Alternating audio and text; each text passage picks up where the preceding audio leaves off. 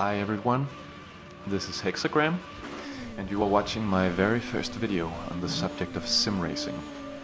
So yeah, this is the first time I'm trying to do something like this, but I felt like doing it for quite a while now, so here goes. As you can probably tell, English is not my first language, so please bear with me. Nothing more delightful than spoken English with a bit of the old Danish accent, right? Well, that's how it is, so yeah, bear with me. This first video will not have a specific focus as such. I'm just talking a bit in general about myself, or what kind of a guy I am, and then of course my relations to sim racing. I guess future videos will be a bit more focused on specific subjects and stuff, but this is my first time out, so it'll just be pretty general stuff, I guess. And in the background you'll see me racing rFactor 2 in an offline race versus the AI. I'm racing the magnificent Formula Renault 3.5 2014 spec, and it's, in my opinion, one of the most awesome mods for rFactor 2. The car just feels absolutely like I always imagined it would feel like. So much fun to drive. It was, as you probably know, released by ISI not too long ago. A couple of weeks, I guess, and I've been at it ever since. It's a huge improvement over the previous car, the 2010 spec, I guess it was, the old Formula Renault. That previous car was plenty fun to drive too, but it was plenty crazy too, that's for sure. Just getting the power down sometimes, you know, it was like threading a needle at the best of times. So let's just say I've had plenty of spins, plenty of offs in that car. No doubt about that.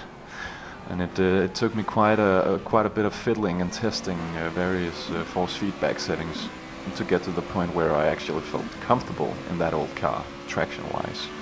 The high speed was never a problem, but getting the traction out of the slow corners was actually quite a bit of a nightmare. So this new 2014 spec car is very different in that regard, as I can feel everything in the low speed corners, and I then know how to react to it. It's very clear to me as soon as I've overstepped the limits of adhesion, and I can correct myself in an instant, because the force feedback tells me exactly what's going on. It's very exciting stuff, actually, and it has taught me so much about how to handle hairpins and other slow corners. I gained a whole bunch of time overall in any car, on any track, because of this one car. So good job, ISI, that's what I say. Yeah. So I'll just come right out and say it, that rFactor 2 is my #1 racing sim, and I figure it will stay like that for a long time to come. I'm hoping to do a bunch of these videos over time, and I'll take a look at various other sims out there, Assetto Corsa, iRacing, Project Cars, GameStock Car, and so on. And I'll probably also take a look at some of the older sims too, like GTR 2, that recently grabbed my attention, rFactor 1, etc. But yeah, rFactor 2 really hits the spot for me, racing sim-wise. You know, I can't get that pure, raw feeling of actually racing a car anywhere else than in rFactor 2. The physics are outstanding, the force feedback is miles ahead of anything else out there. The AI in offline racing actually poses a very real challenge when you remove the AI limiter and crank up the strength and aggression levels. It's mind-blowing, actually. Really tense, exciting, challenging stuff, for sure. And concerning content, rFactor 2 has come a long way too, that's for sure. It's actually quite a big package when you look at it now. And you have all the historic stuff with the Houstons and the Formula 3s, 2s, the Formula 1s. And you can go crazy at places like historic Monza, Monaco, and not least the daunting 1960s Spa. I tell you, man, that version of Spa is the most scary track I've ever raced in any racing sim, ever. And those old, overpowered, slidey Formula 1 cars, it's one hell of a ride, that's for sure. Everywhere you look, man, it's like death is staring you in the face. death and loads of cattle too. Yeah. Every time I approach the Master Kink, it's a really gnarly near full speed chicane halfway around the circuit. I mean, I can't help but get the chills thinking about Jackie Stewart's 1966 near fatal crash when he ended upside down, soaked in fuel, and he had a smashed rib cage, and it's just, God, it's too much, man. And the straight up horror of that old 1972 24-hour race where a marshal was struck in the Master Kink and drivers had to take avoiding action because body parts littered the track. It's like, you know, that old Spa is just straight up evil. It's like it's another universe, man. It's just straight up evil. So yeah, exciting stuff. Yeah, and I can say rFactor, you know, content-wise, it had loads of different cars. Loads of different cars. You have the Formula Renault that I've already mentioned. You have the Honda Civic, the Marussia Formula 1 car, the Nissan GTR, the Corvette C6R, the Camaro, the Skip Barber, the Formula 2, DW12 IndyCar, and so much more than that. The list just goes on. Many different cars. You have 13 tracks in various layouts. And you have Silverstone, Indianapolis Motor Speedway, and the road course, Sepang, Estoril, Palm Beach, a couple of fantasy tracks. So yeah, quite a big package nowadays. So yeah, where I'm getting at is that rFactor 2 is getting closer to feeling like a full package these days, I feel. All from karts to road cars to touring cars to GT cars to formula cars. It's such a broad variety of vehicles and quite a broad set of tracks. This is why I'm also very pleased with this sim as it is right now. And of course the development is nowhere near finished yet. So lots of good things to come, I'm sure. And I'm not usually the kind of guy who loves to go on and on about myself, but I'll just try and give you a little bit of background, what I do and how I got into sim racing. So yeah, I'm 27 years old. I live in Denmark. Besides sim racing, I live and breathe for music. I am a songwriter, have been since 2007, sorry. And I go by the depressing name of I Divorced Life. Yeah.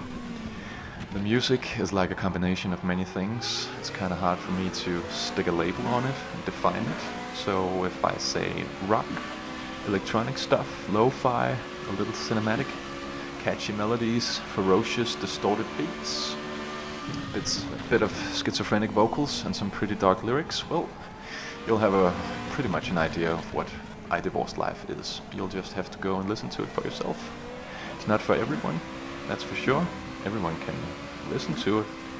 Of course, it's out there. You can download it and stuff. But yeah, it's kind of it's a little strange. But it provides me with a much needed emotional and creative outlet. So that stuff is pretty important to me. But you didn't click this video to hear about some guys depressing music. So I'll be returning to the subject at hand and how I got into sim racing. And I actually only got into sim racing just last summer. So about a year ago.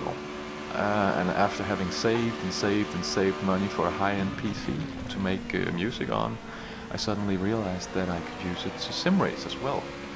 And this just opened a whole can of worms. I got myself a great PC, a G27 wheel and pedals, and I bought rFactor 2 and iRacing. And later on I went on to buy most of the other sims out there that are worthwhile. I then spent all of last summer trying to get up to speed with this new passion. I've played plenty of racing games before, but only with, you know, like, what do you call it? A controller, console controller type of thing. Using my fingers to steer and not real optimal stuff there, but yeah. So it wasn't easy getting used to racing with a wheel and racing proper realistic sims, but that was of course half the fun. And yeah, I just had enough of all those weak console racing titles with the weak physics and the weak AI and just, yeah, shallow, pointless stuff. Real frustrating for me. Yeah, so Codemasters, Polyphony, I am talking to you. You make shallow, useless racing games, at least for me. So yeah, I just had enough, and I needed to get as close to real racing as I possibly could get. Racing has been a passion of mine ever since I got the F1 World Grand Prix for the Nintendo 64 in like 1998 or something. And that was the game that actually got me into watching Formula 1 as well. And the passion has just grown ever since. I guess I'll do a video on the various old racing games I used to play. Maybe bring back some nice old memories for some of you.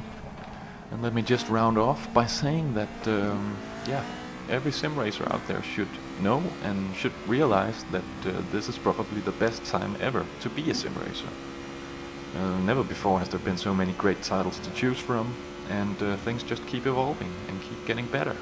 And there's so much reason to be very excited, I think, with all those early access type of sims where you just see new content and new features and refined physics and refined force feedback. Everything is just evolving and just keep getting better and better. So yeah, I'm really excited, and you should be too.